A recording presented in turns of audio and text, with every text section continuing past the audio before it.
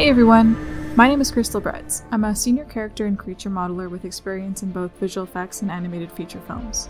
I really enjoy creating both realistic and stylized characters, as I think it helps to create a very well-rounded character artist by being flexible with your art styles. In this tutorial, I'm going to be taking you through my process and workflows to creating a stylized female character. Throughout this series, we will cover 4 parts to building a character.